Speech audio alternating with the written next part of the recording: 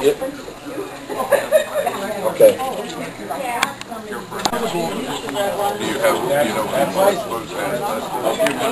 You can't win until you register them. How you doing? Doug Curler, all the way up from up north. Did you on thaw coming down here? Did I what? Did you on thaw coming down here? No. Cold north. I don't want the snow going back up north tonight.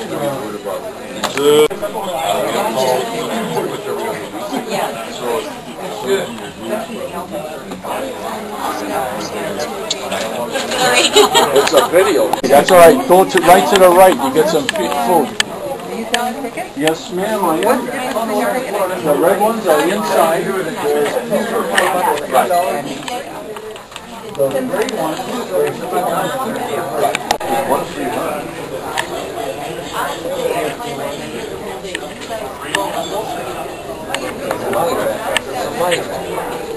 You'll be famous. I like that. Oh. I like it. After I retired, it was secondary, not the Medicare, so it was even older. Yes.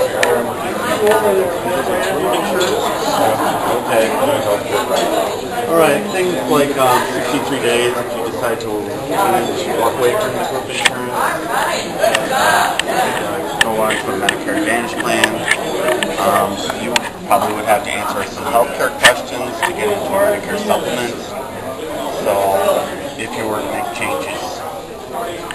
Are the supplement coverage likely to stay up? Yes. They're pretty likely to stay.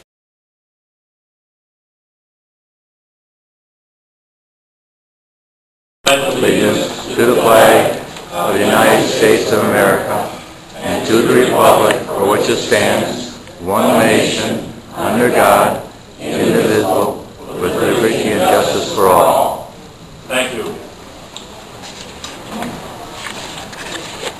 As we start this convention, I would like to start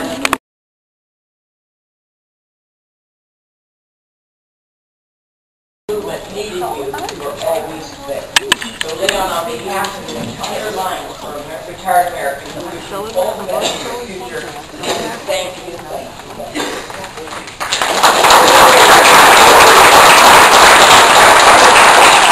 You know, we are fortunate to have such great retiree activists here in Wisconsin. I can think of no place where that activist, my Polish brother with a beautiful name, Leon, for all that he's done for the retirees. And not only Wisconsin, but what he's done across the nation. Leon, I thank you for building the Wisconsin Alliance into what it is today.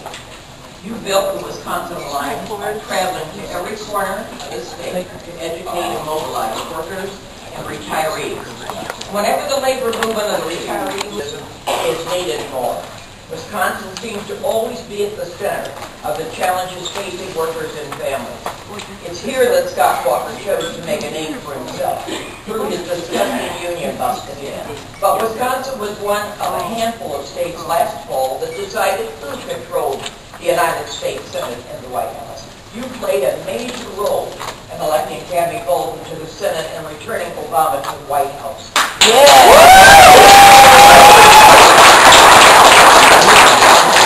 You should know that following the press conference that we held on Tammy's behalf, the White House called the Alliance to thank them for your efforts, and believe me, I take credit for Tammy's win by the Alliance.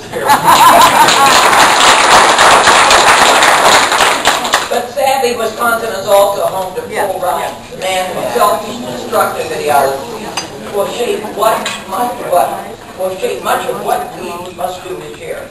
I know the Alliance has asked a lot of you in the past few years. I know that these budget fights seem to be happening more and more in Washington. Over the past few years, we've had several big panels and commissions recommending major budget cuts, and it seems like there's always a crisis. Most recently, we had the sequester, and just before that, it was the New Year's Eve fiscal stuff. The resolution that funds the federal government is going to run out on March 27th, and then soon after that, we'll have a fight over the debt ceiling. Throughout the year, Paul Ryan will be peddling his budget schemes, which of course are headed by cutting Medicare. Maybe a new year, but of course it's the same old full Ryan budget, one that wants to make Medicare yet another public good that gets sold off for private gain. Paul Ryan will once again have fancy names for his Medicare ideas. He'll tell us about the premium support and he'll talk about vouchers. But the truth is he's doing the bidding of the big insurance companies. He would push retirees toward buying health insurance in the costly and unfair private markets. He would undo nearly 50 years of Medicare success, fundamentally changing it in a way that takes better care of CEOs' wealth than seniors' health. Under the Ryan budget, Medicare would be no more than an empty promise. We cannot let that happen. My fellow Alliance members, we owe it to today's workers to keep the promise of Medicare alive for generations to come. As daunting as these challenges may seem, we cannot stop now. We do not want to be the last generation to retire. We care too much about our children, our grandchildren, to keep our voices silent during such an important time.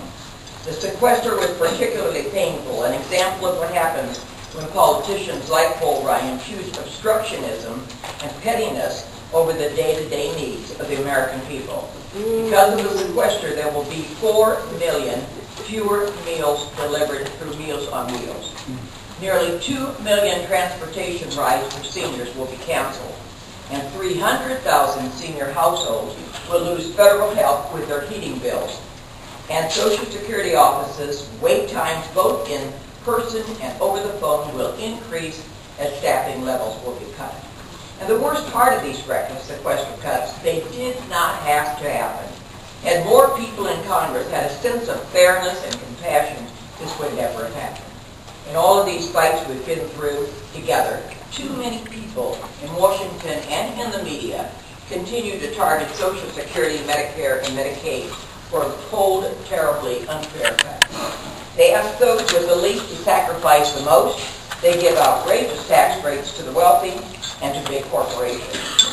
They put 2 unfunded wars onto the nation's credit card, and they ask the people who did not cause these problems to pay the price to clean it up. Until we change this, we will continue to face these threats to Medicare, Social Security, and Medicaid. Each new crisis, each new high-stakes drama in Washington is yet another battle in our long fight for social and economic justice. There will always be a loud, vocal minority of people who will try to stand in the way of progress. Now, when Franklin Roosevelt was fighting for Social Security in the 1930s, some people said it would ruin the nation. In 1961, 9 years before Paul Ryan was born and 35 years before Fox News went on the air, Ronald Reagan opposed creating Medicare. He called it socialized medicine. He said it would bankrupt our country.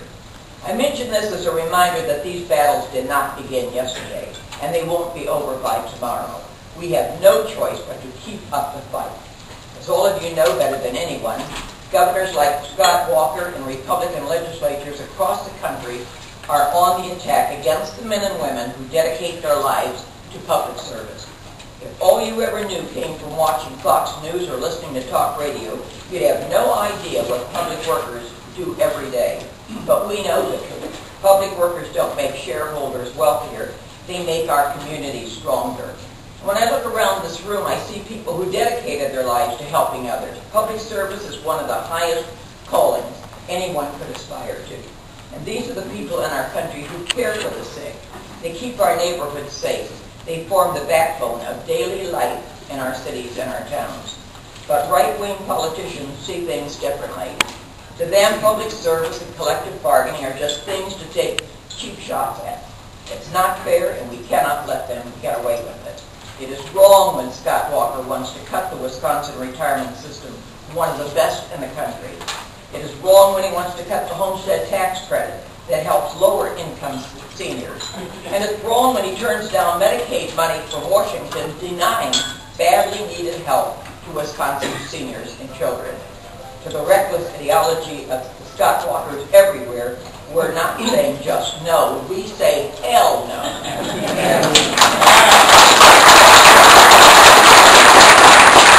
I believe folks our age should speak up when we hear politicians and the media spread lies about unions and collective bargaining. Ask any union retired retiree, I'm going to tell you how a union voice allowed them to sit down with the management to find ways to do their jobs better. Because of our unions, we could stand up to pressure to cut all the wrong corners. You ask any union retiree and they'll tell you how a union contract helped them retire with the economic security and peace of mind. We must tell younger folks how our generation and those who came before us used our rights at work and in the community to create good jobs and good wages. We helped build strong neighborhoods where you could raise a family. But while some politicians mock collective bargaining to score a cheap political point, we all know the truth. Collective bargaining is how we built the middle class. We've got our hands full this year. So what should we do? Well, to me, we need to clear up all the misinformation that is being aimed at seniors. Right-wing politicians, the media, the big corporations, they are all trying to scare us. And whether it's the phony warnings about Medicare, Social Security going bankrupt, or the outright lies about public workers and their benefits, it just never ends. So how can we do better? How can we educate and mobilize more voters in support of candidates that are on our side? And how do we combat all this misinformation being aimed at seniors? That's where all of us come in. We must do everything we can to clear up the lies that people hear every time they turn on the TV, the radio, or their computer. We must push our boundaries and push our comfort zones and reach out to new people and places. I believe that doing more with online communications, with tools such as email, Facebook, and YouTube, that will help us reach new people. The Alliance now has a special email list for those who are most active, most dedicated to the fights we will have this year. We have about 10,000 people on this list, and to make sure you are on it, please see one of us here today. I believe we need to do a major outreach to the younger generation. Some of our state alliance chapters have begun going to college campuses to help educate students about what's going on with seniors. I'm just deeply indebted to them for all the incredible work that they did and in making this a model organization for the country. But also, again, thanks to each and every one of you in this room today. Thanks.